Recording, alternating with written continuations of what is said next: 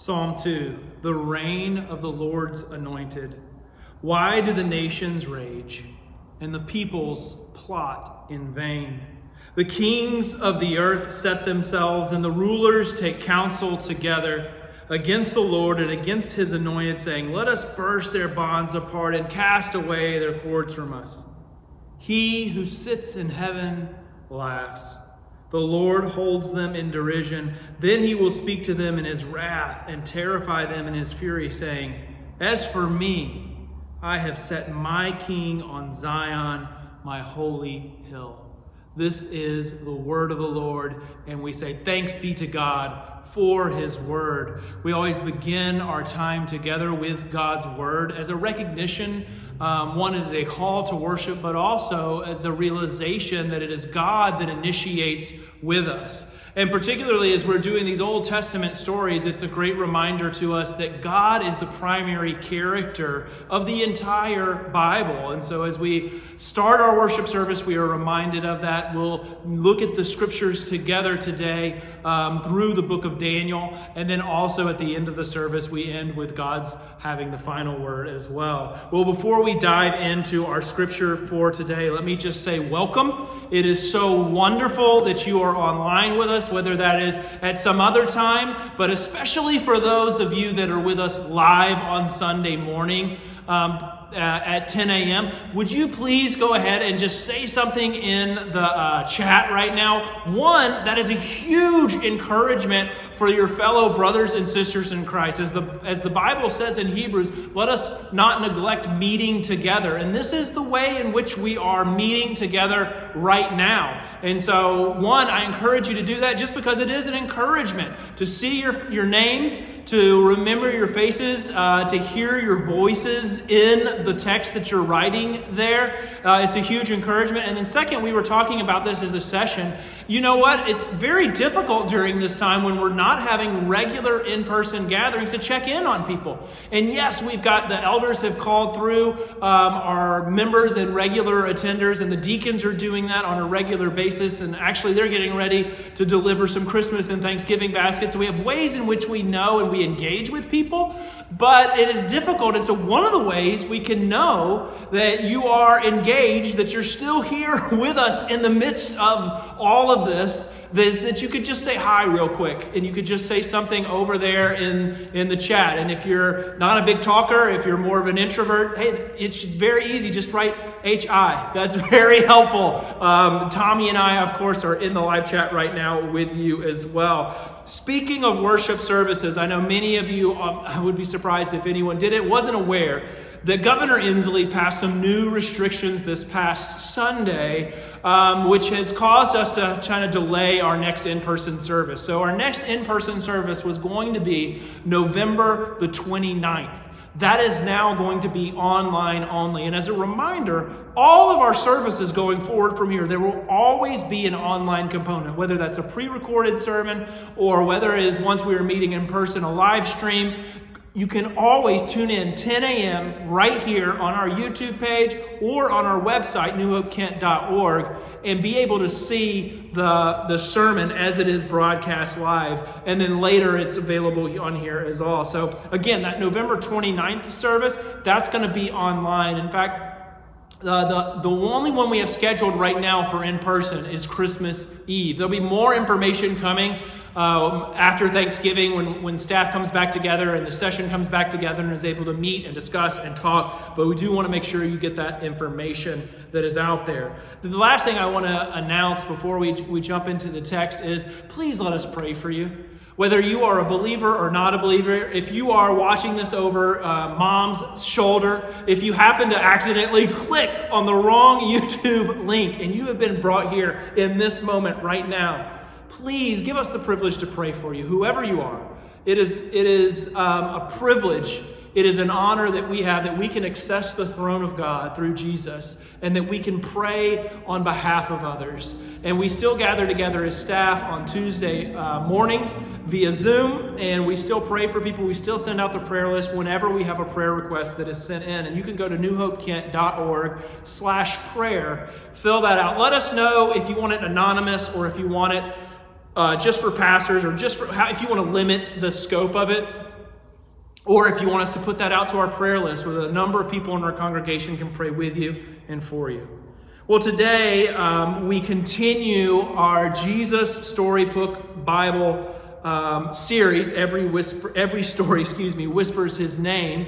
And the title for today is Daniel and the Scary Sleepover. And if you have the Storybook Bible, it's on page 159. If you don't have the Storybook Bible yet, I encourage you to buy it. We're going to be in this through at least most of the spring. We're going to continue on through the Storybook Bible. It's not too late to grab a Storybook Bible. If you have a family with kids, read the story before the sermon or after the sermon. It's a great way to be engaged with your children.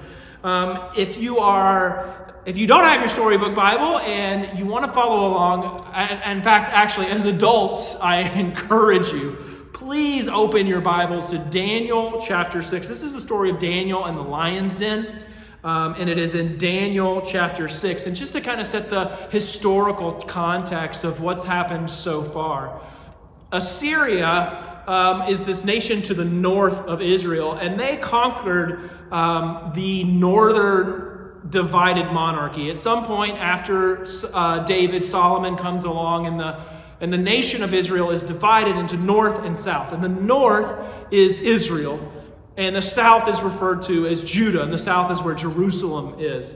And so the north has been conquered by Assyria. Well, as time goes on, eventually the Babylonians rise to power. And the Babylonians come down, and I believe it's 586 BC, if memory serves, and they sack Jerusalem. And so the entire Jewish people, the north and the south, the divided nation, both are conquered at this point. And as part of the Babylonian invasion, the exiles are taken back to Babylon. We're going to hit more about this in just a second. And then for those of you that are interested, and we're going to see this as we go forward, eventually Persia comes to power. They conquer the Babylonians, and under Cyrus, that's who eventually allows those later books of the Old Testament where they return back. But where we are is with Babylonian exile. And the first 6 chapters of Daniel are basically these deceptively simple stories about faith under pressure, extreme pressure. Daniel and his 3 friends are forced to leave their homeland and to settle in the Babylonian king's palace. And they are compelled, they are forced to learn in this pagan nation these foreign ways in preparation to serve as government officials in the Babylonian Empire and eventually in the Persian one. And this is, again, a hostile force that has taken over and that has basically conquered their homeland, killed friends and family. And each chapter in the book of Daniel brings new challenges, and each time they rise to meet this crisis. This time in the final chapter, it's not the final chapter of the book of Daniel, but the final of these 6 chapters that are about these crises of faith and how Daniel and his friends deal with them. The rest of Daniel, which we don't have time to address today, is more about prophecy and ties to the book of Revelation and things like that. But in chapter 6, Daniel and the Lion Den, or Daniel and the Scary Sleepover, is in Daniel chapter 6. And we're big boys and girls. I'm going to read the whole chapter for us.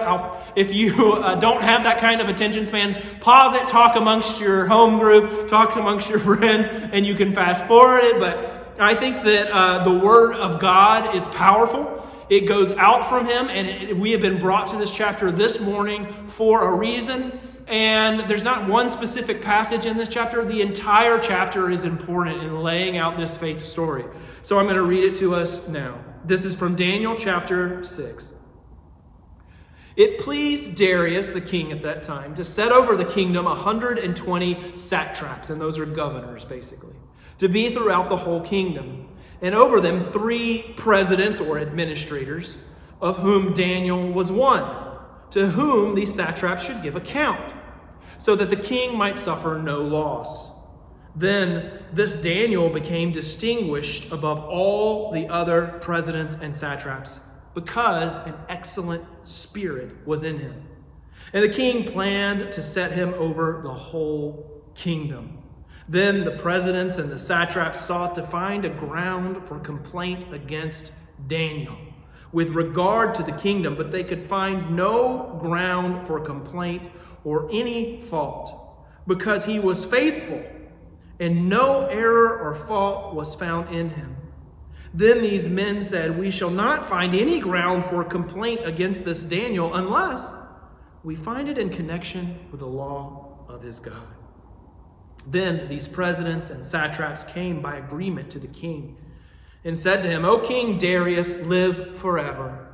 All the presidents of the kingdom, the prefects and the satraps, the counselors and the governors are agreed that the king should establish an ordinance and enforce an injunction that whoever makes petition to any god or man for 30 days, except to you, O king, shall be cast into the den of lions. Now, O king, establish the injunction, sign the document so that it cannot be changed, according to the law of the Medes and the Persians, which cannot be revoked." Therefore, King Darius signed the document and injunction.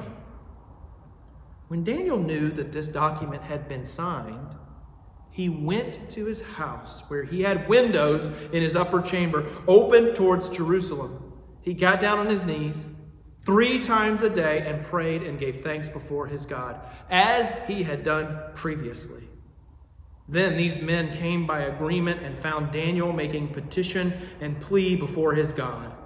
Then they came near and said before the king concerning the injunction, "O king, did you not sign an injunction that anyone who makes petition to any god or man within 30 days, except to you, O king, shall be cast in the den of lions?" The king answered and said, "The thing stands fast according to the law of the Medes and the Persians, which cannot be revoked." Then they answered and said before the king, "Daniel, who is one of the exiles from Judah, pays no attention to you, O king, or the injunction you have signed, but makes his petition 3 times a day." Then the king, when he heard these words, was much distressed and set his mind to deliver Daniel. And he labored till the sun went down to rescue him.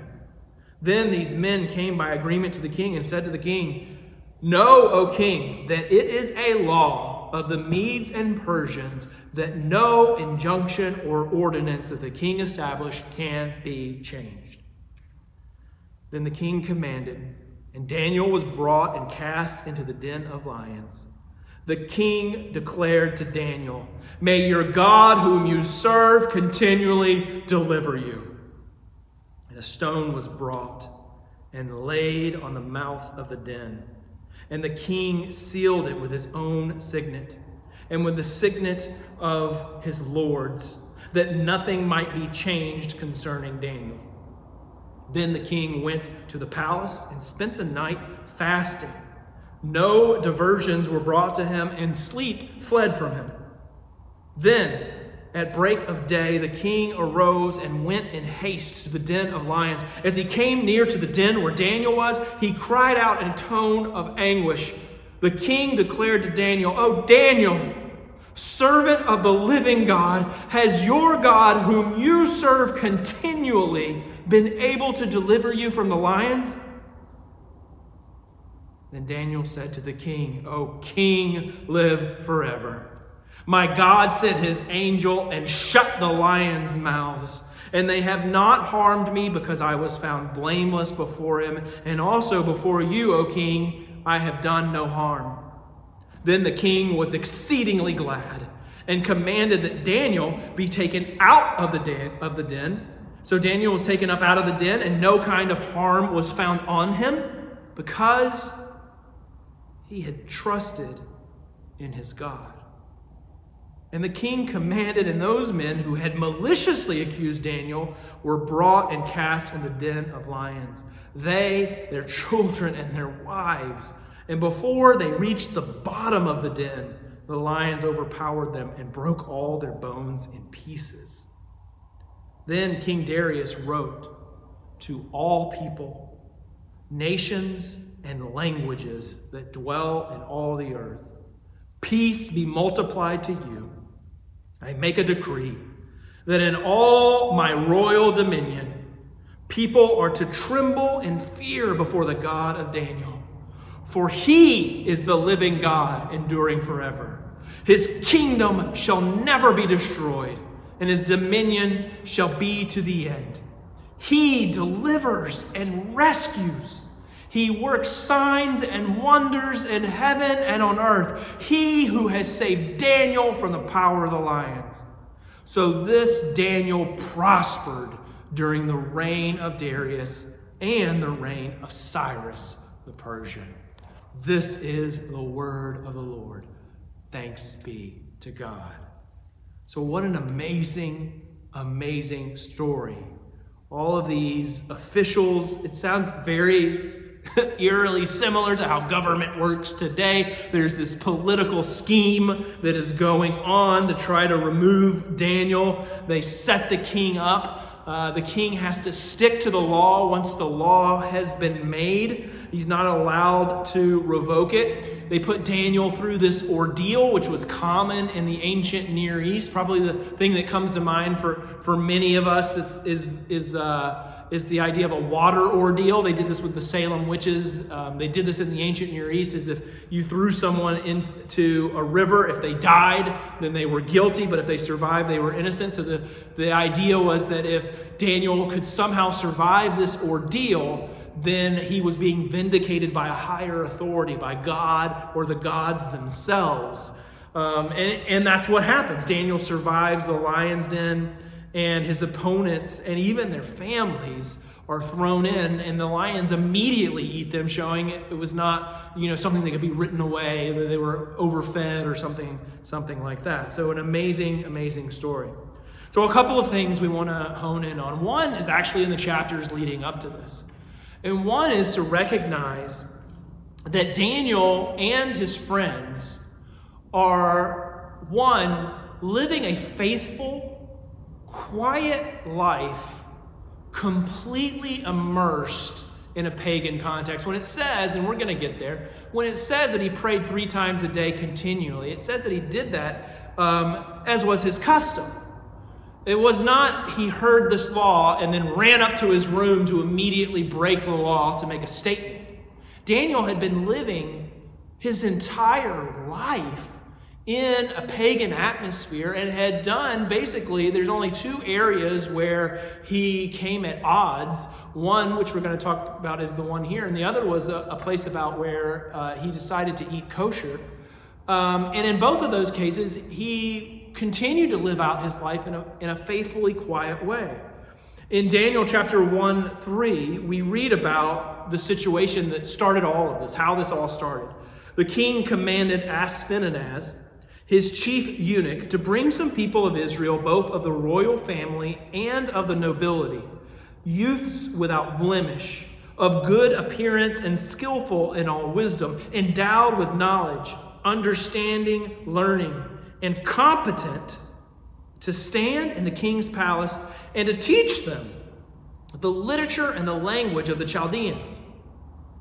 So basically what was going on here is that a hostile nation has conquered you. Now imagine, let's try to put this, it's hard for us to imagine because the United States has never really been in a place where we could imagine the United States proper being under foreign occupation. It's difficult for us to do that. But imagine for a moment that an enemy of sufficient power, let's say like China, for example, and I'm not trying to pick on China or the people in China or anything else. You could pick another nation. You want to pick Iran, North Korea, Russia. You have a country that has enough power and they actually are able to conquer the United States. They come and they take the youngest people of the nation. Imagine for a second that your friends, your family have been murdered. And when it says youth here, what we're talking about is someone at the max age 20, more likely younger than that. Why? Because the reason that they would do this, and actually there's a Netflix show I don't recommend because it's inappropriate, called Barbarians, and it's based on a historical thing that happened, the exact same thing. They would come and the Roman Empire did this too. They would come and they would steal the princes, the nobility. What did it say? Those people, that youths without blemish, of good appearance, of good stock and nature. Going back to, remember when Saul was selected as king? He was selected because he was tall and strong and good looking. People that were intelligent, that were going to be able to serve them. And they would take these young nobles. Some people even say in the extra-canonical literature that Daniel was likely a relative of King Hezekiah at some point. In his family tree. And so you take those royalty, and in that TV show, they take basically the tribe chieftain's son at a very young age, and I think in that show he's like 6 or 7 years old, and they take him back to the Roman Empire. In our imaginary scenario, it's like you get taken all the way back to Beijing, and you are raised there. And you are completely and totally immersed in that culture. You learn Chinese, or you learn Latin, or you learn, in this case, the language of the Chaldeans. And you are eventually, at some point, here's the master plan behind this, is you take those natives that you have basically brainwashed, that you have given them a completely different worldview.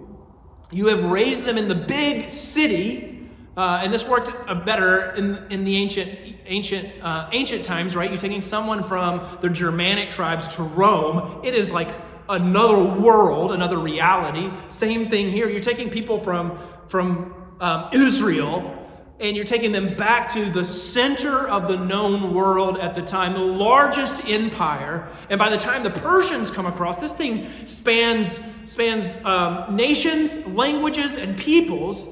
And you, again, brainwash these people. You raise them so that they have a loyalty, and they are raised by figures in that government. In the Netflix show, one of the Roman prefects is who raises that child so that they feel like that guy is their father. And then you send them back, and when they go, they either do two things. They either stay there in that government and actually rule. They've been groomed and they've been raised up, and they're the brightest and smartest and the best, and they're going to be in high positions of that government. The same government that conquered them and killed their people. Or, and this was like kind of part of the master plan, is they send you back and you become a governor, a satrap, or a president, or an administrator of the local area, because you know the people, you know the culture, you know the customs. You're less likely to have a rebellion, but you're intensely faithful to the people that have raised you your entire life. So imagine that sort of scenario. You, as a child, it'd be like my son Ezra, who's 7 years old, is taken all the way over to China and Beijing. He's taught Chinese. He learns this new language, and he is raised over there and is told, you're going to follow all of these customs. And you think about that, and you ask, what did they do? Well, friends, frankly, they lived a quiet life. It is, and multiple commentators who I've read note this, it is kind of amazing. One of the takeaways is how much they did not protest, how much they did not stand up against the practices and the cultures and the things that were going on. They were completely and totally engulfed in the pagan culture. Daniel was fully educated in the ways of Babylon. And if you read the whole book of Daniel, you kind of can read between the lines. One of the things Babylon was known for was divination. It was known for looking at, this is Harry Potter stuff, looking at the shape of a liver, or unusual births, or the flight pattern of birds, or stars and dreams, and interpreting them. And guaranteed that if Daniel was going through the educational system there in Babylon, he would have learned these things, which were, according to the Old Testament, abhorrent to God. In Daniel chapter 1, verse 20, it says, in every matter of wisdom and understanding about which the king inquired of them, he found them 10 times better than who? all the magicians and enchanters that were in all his kingdom. The second thing that indicates they were almost completely, and we're going to get to the part, don't worry. I know you're like, wait, what are you talking about? Daniel does stand up for his faith, and he pays a heavy price for it. But the other thing that indicates that for the most part, except when we reach this extreme line, we'll get to that line. For the most part, Daniel and his friends led a quiet life, or attempted to lead a quiet life, when they were surrounded by a pagan government and pagan authorities and a complete and total pagan environment. One of the things that happens that indicates this is that he allows his name to be changed, and he goes by a pagan name. And you're like, oh, well, what's that? Is that a big deal? If you've been tuning in, you know, as we went back, you know, some of those other lessons that we've had, that changing your name was an incredibly big deal in the ancient Near East. Name was deeply and intimately tied to your identity, and not only that, tied to your national God. And in Daniel's case, the national God was Yahweh. And so the very end of his name, Daniel, E-L, El is for Elohim. Just like in my name, Samuel, El is for Elohim. And so to take that out of his name was extremely important, and it's also a moment of brainwashing. It reminded me of that classic movie, Roots. I don't know if you've seen that, and they actually did a remaking of it as well. But there's a particular scene that sticks in my mind, and that is when basically the slavers go over to Africa, and they take people from their villages over in Gambia, and one of the guys that they steal and they basically force into slavery, very similar scenario to what happened to Daniel and his friends. Their city is burned down. They are taken basically away as slaves with no choice. And his real name, his African name, is Kunta Kinte.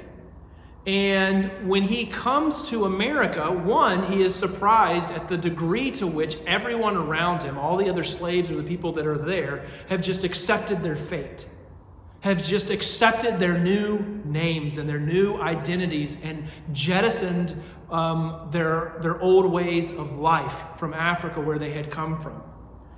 And at one point, and I thought about showing you the clip, but it's too much for me. I couldn't, knowing that there's children at home and things like that, but you could go back and watch it if you wanted to. But he tries to escape, he's caught, and he is being whipped and tortured and abused.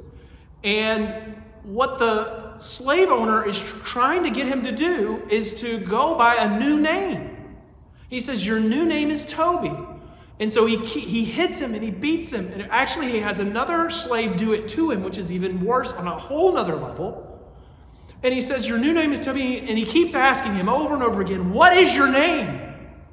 And in defiance, in a clinging to his identity and his culture and hope that he will one day return to his life and to his families and his relatives and his old way of life, he keeps saying, my name is Kunta Kinte. He refuses to say that his name is Toby. And he is continually beaten because of it. When he falls finally into the character Fiddler. Fiddler was played by Lou Gossett Jr., and in the remake he's played by Forrest Whitaker. And if you haven't seen the remake, see that scene particularly, because Forrest Whitaker is just amazing. But he says to him, Fiddler, that character says, it doesn't matter what the master calls you. You keep your true name inside of you. This ain't your home, but it's where you gotta be. Your name was extremely important. And in our case, the name Daniel, which means God is my judge, becomes Belteshazzar. Either may a god, likely one of the Babylonian god names, protect his life, or lady, a goddess, protect the king. His friend's name, Azariah, Yah is my help, Yahweh is my help, becomes Abednego, which is basically a distortion of the form of a servant of Nabu. Hananiah, Yahweh has been gracious, and Mishael, who is what God is becomes Shadrach and Meshach. And basically what's happened here is they have attempted to give these Judean youths a new identity and a new allegiance, and they have bestowed names that associate them with Babylonian gods. Could you imagine for a moment, again, you're taken off to Russia, and you are told that or let's pick Iran, you were taken off to Iran, and your name is changed from a name like Christopher, Christ bearer, and instead becomes something that means praise Allah. And they do not rebel. Excuse me. They do not fight back. They allow this to happen. We do not see protest. Their overall approach in the pagan context is to live a quiet life. And it reminds me of the writings of the New Testament. In fact, at one of the churches, I remember I was playing, and if you don't remember, I only became a believer in my mid to late 20s. And so I didn't grow up in Christian culture. I didn't realize I was supposed to have a theme verse for my life. That's like a thing you're supposed to have. And so later in life, I was actually interviewing for a pastor position. Like, what's your theme verse? And I was like, oh, I better come up with one. And so a couple of things. One, this is my theme verse. Two, this is the admonition of Paul to Christians living in a completely pagan context. And friends, let me just take a small aside for a second. Reminder, and Tommy's mentioned this in his devotions, we are not in a completely pagan context. I know there's a lot going on right now, and there is a tendency sometimes in hyper-conservative circles to say that everybody is against us and that Christians have it the worst. But we are actually in the history of the world, if we step back for a second and take a broad view of history and a broad view of missions in the world, our government right now is very, very favorable towards Christians. Very favorable. We are not living in this context. But Daniel was, and also Paul and the early Christians in the Roman Empire absolutely were. And this is what Paul writes in 1 Thessalonians chapter 4, verses 9 through 12. Now, concerning brotherly love, you have no need for anyone to write to you, for you yourselves have been taught by God to love one another. For that indeed is what you are doing to all the brothers throughout Macedonia. But we urge you, brothers, do this more and more, and to aspire to live quietly, to mind your own affairs and to work with your hands as we have instructed. Why? So that you may walk properly before outsiders and be dependent on no one. So a couple of things. One, don't be dependent upon others. But two, it's part of our witness. And if you didn't hear a couple of, was it last Tuesday? I lose track. Last Tuesday, I think, I did a devotional on the governing authorities and a reminder that really the drive behind this, and friends, the drive behind everything for us as Christians in the New Testament era, everything for us as Christians living today is how does this affect our witness? How does our behavior, the way in which we live our lives, either promote God's mission or detract from it? How does it, as our primary enemies are the principalities and spiritual forces of this age, how do our actions primarily motivate people to hear the gospel, to hear the good news, and not put a stumbling block in their way? And so we see that with Daniel, we see it with Paul, and it is a reminder, even though we don't live in a completely pagan government cultural situation, it's a reminder to us as well, to aspire to live quietly so that we might walk properly before outsiders. Now, I told you that a line was going to be reached, and absolutely a line is reached. It takes a while. Again, think of all these dramatic things. They've been stolen from their home. They've been raised. They're learning about divination and try how to interpret a liver. They are having their names changed from names that reflect Yahweh to the names that reflect foreign gods. But here a line is reached. It's done because of political manipulations, but the line is reached only when Daniel is prohibited from praying to God at all. It's not that he's prohibited from praying to God in schools. It's not that he's prohibited from praying to God in the government, in the Capitol building. It's not that he's prohibited from praying to God in certain areas or at certain times. It is that he is prohibited from praying to God at all. And in the New Testament, friend, this was also the line for the New Testament church. Or the church, the early centuries church, is they only drew the line when Caesar finally passed an edict which said, you must worship me. This becomes the line, and it is the line for Daniel, even though it is done quietly and without fanfare. Even so, we notice the quiet faithfulness of Daniel. Here we revisit a theme that is encountered for the first time in chapter 1. Daniel does not grandstand for the faith, but neither does he try to hide his love of the Lord. He does not go to the public square or the court to flaunt his rejection of Darius's decree. Rather, he went as usual, verse 10, to his upstairs room. But at the same time, he does not close his windows so that no one could observe his prayers. It would take some effort, like those exerted by his conspirators, but Daniel was not taking any extraordinary measures to hide his lack of compliance to this particular decree. He will obey the law of God in this case, not the law of the Medes and the Persians with which it conflicts.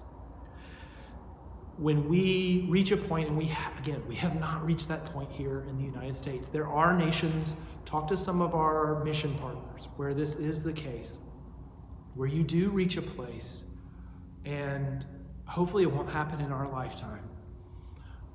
But there will be that time and place, even in this nation, where the line is reached, where we are told we are not allowed to pray to God, where we are not allowed to worship him, or we must pray to something else, or we must worship someone else. And when that occurs, we as faithful followers of Jesus Christ will totally put our trust, our lives even, in the hands of God. And knowing that the cost of our faithfulness will be great indeed. And Daniel did this knowing. He knew the law. Are you kidding? He's at the highest levels of government. He knew exactly what was going to happen. He knew the political schemes that were going on. He knew that if he prayed to Yahweh, that the price that he would pay, the cost, would be his life. The cost of faithfulness was great. In a word, Daniel would rather be eaten by lions than stop praying to God. A couple of things come to mind when I say that. One, reflect ourselves. It's hard because we're not in that circumstance, right? We're very privileged. Would we be able to do that? Would you and I be able? It's hard to say unless you were in that moment. I like to believe, I hope that I would have the faithfulness and the strength to say, I would rather be eaten by lions than not pray to my God. Second, look at what Daniel is willing to do for prayer. Prayer, which we take for granted in so many ways. I myself am guilty of not regularly going before the throne of the King of heaven and beseeching him and praying to him. We who regularly take that for granted, we cast it aside and treat it like dirt. Daniel is willing to die for it. Daniel is faithful. And that is the basic message of this chapter. It's very simple. It's very straightforward. Remain faithful to God. Wherever you are, whatever is going on in your life, pray to him and stay faithful to what you believe in, what you know, confirmed by Scripture and the Holy Spirit and other believers around you. Stay faithful to God and remain faithful, and God will take care of you. Daniel is faithful, but friends, more importantly, God is faithful. God is the main character here. God is the rescuer. The book of Daniel, above all, think again about these incredible circumstances where they have been The nation of Israel, Jerusalem, the capital of Yahweh, has been destroyed. The temple broken, every last stone thrown to the ground. Is God still in control? And the resounding answer through the book of Daniel is yes, he is. The message of Daniel is that God is all-powerful. And he is in control in spite of present conditions. And I know we are in insane conditions right now. And so if you don't hear anything else this morning, hear this from the Word of God, that God is in control. That God is all-powerful, that God holds you in his hand, that he can bear the weight of the politics, of the coronavirus, of the conspiracy theories, of whatever it is, that he can bear it all, and that he holds you in your hands, and that in spite of the present conditions, he's got this. He's got this too. Despite present appearances in the book of Daniel, God is indeed in control. Regardless of the fact that incredibly powerful political forces move against Daniel, God preserves him from their clutches. In spite of the fact that the law of the Medes and the Persians have condemned him to death, God preserves his life. Regardless of the fact that the lions are hungry, God does not allow them to even scratch Daniel's skin. God is indeed in control. Darius, at that time, the most powerful human in the entire world, has no power to save Daniel. But Daniel's faith is founded on a person who is more powerful than that king, the King of heavens, God himself. And of course, this story, like all of the Old Testament, is a foretelling, a foreshadowing of a greater story that is yet to come. As Daniel was framed on false charges by the Persian administrators, so Jesus would be framed by the religious leaders of his day, as they reported him to Roman authorities, saying that he was claiming to have the authority of title of King of the Jews. Jesus, like Daniel, was arrested while at the prayer. He was arrested while praying in a private location, the Garden of Gethsemane. Pilate, like Darius, worked for his release. But in the end, both Daniel and Jesus are turned over to be executed. The big difference between the two is that Daniel emerges without a scratch while Jesus dies. The stone is rolled over the lion's den. The stone is rolled over the tomb of Jesus. Yet the difference is what underlies the superiority of the reality from the shadow. Jesus dies, yet he emerges from the tomb. Now we, you and I, can see the power that allows us to risk everything, even our lives, for our faith. Yes, to live quiet lives, but also to be unafraid, to live faithful lives when those lines may finally be crossed, and to support our brothers and sisters where those nations and those places where they are. Jesus has not only gone into the lion's den and emerged unscathed, but he has died and been raised again. Trimper Longman, an Old Testament scholar, theologian, professor, author, amazing guy, says this: our faith gives us the courage to risk all, even death. Christians living in the West have not been tested to risk all. Often we act as if we are unwilling to risk anything. We need to pray for our brothers and sisters who today risk much. And we must ask the Lord to make us ready when our day of testing comes. Our willingness to risk even our lives is what will turn the head of the secular culture that surrounds us. Our complaints, our legislative efforts, our attempts to compel people to live according to our standard of morality will only close their ears. The power of quiet faithfulness is impressed upon us in the closing words of Darius in Daniel chapter 6, 26 through 27. For he is the living God, and he endures forever. His kingdom will not be destroyed. His dominion will never end. He rescues and he saves. He performs signs and wonders in the heavens and on earth. He has rescued Daniel from the power of the lions.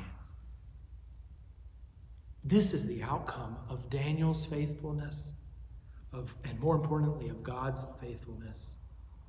God's name is proclaimed from the highest authority in all the land to a nation of unbelievers. Again, going back to our imaginary scenario, you're taken to North Korea.